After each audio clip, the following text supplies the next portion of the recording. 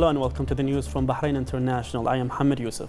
The President of the Court of Cassation, Abdullah Al-Baini, announced the cancellation of the annual judicial holiday for all courts as an initiative to develop the work of courts, achieve justice and solve cases that were postponed due to COVID-19.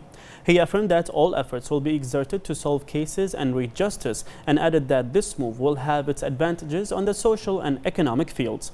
The decision comes in cooperation between the Supreme Judicial Council and the Ministry of Justice, Islamic Affairs and Endowments, as well as Bahrain Lawyer Society.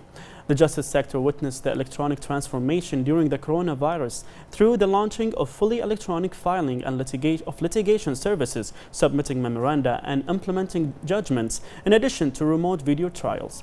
The Supreme Judicial Council appreciates the efforts made by the relevant authorities to address the coronavirus by taking all preventive measures and decisions that preserve the safety and health of judges and attorneys, which will be under constant review to ensure regularity of the judicial work and preserve public health. The Shura Council announced that the percentage of its members' attendance in the remote meetings since the beginning of using video conference calls due to COVID-19 reached 100%. The Council stated that this came after the decision of the Shura Chairman Ali Saleh to activate the work of the Council through video calls as an unprecedented step by the legislative authority to activate social distancing between the members and work remotely in line with the precautionary measures and preventive procedures to combat the spread of the coronavirus. The Shura Council held 5 remote meetings since the 2nd of April until the end of legislative session, when the last meeting was held on the 17th of this month. The Minister of Work, Municipalities Affairs and Urban Planning, Isam Khalaf, affirmed that the ministry pays great attention to preserving the agricultural landscapes in the kingdom to further develop this sector, which is part of the ministry's strategy on the government's plan.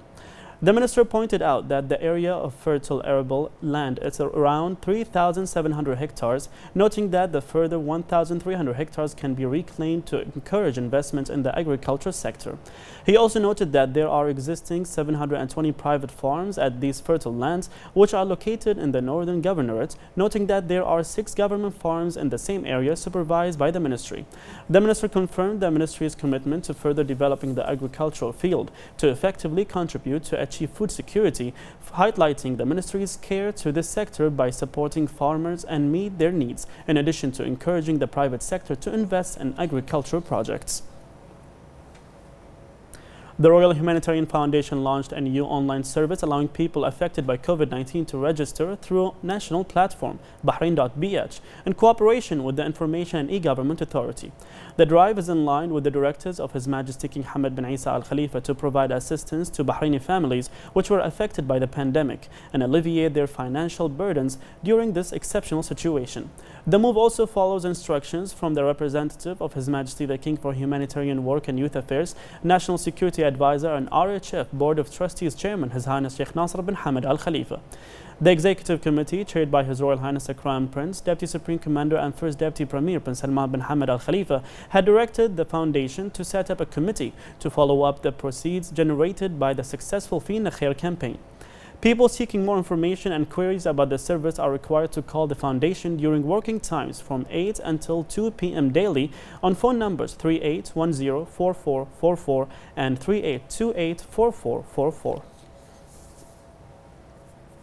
The Ministry of Health announced it started using 3 medical robots at the isolation wards in hospitals and centers, starting with Ibrahim Khalil Kano Isolation Center.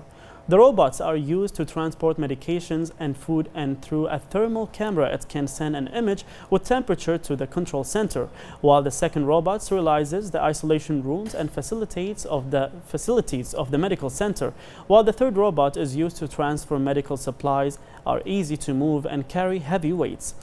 Assistant Undersecretary for Resources and Services at the Ministry of Health, Fatma Abdul Wahid, stated that this move will create an advancement in the health sector in the kingdom, as well as help with the corona crisis.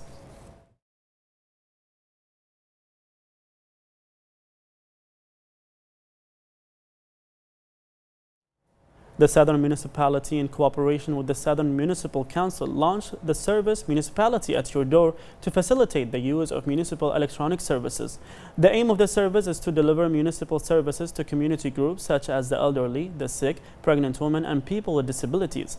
Services will be provided in a fully equipped vehicle that contains a computer linked to the municipal systems supervised by a staff member.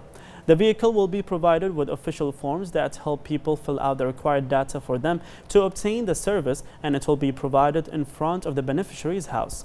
Through this service, the municipality started providing 16 services, such as simple add-ons for some building licenses of less than 50 meters, as well as some licenses and addresses services, delivery of testimonies and certificates, road work, following up on violations, and receiving complaints.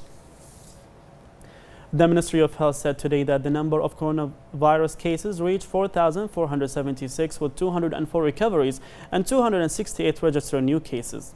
The Ministry of Health urges everyone to adhere to the rules and follow instructions such as washing one's hand with soap on a regular basis, along with avoiding shaking hands and close contact, as well as covering the nose and mouth when sneezing and avoiding public places when possible.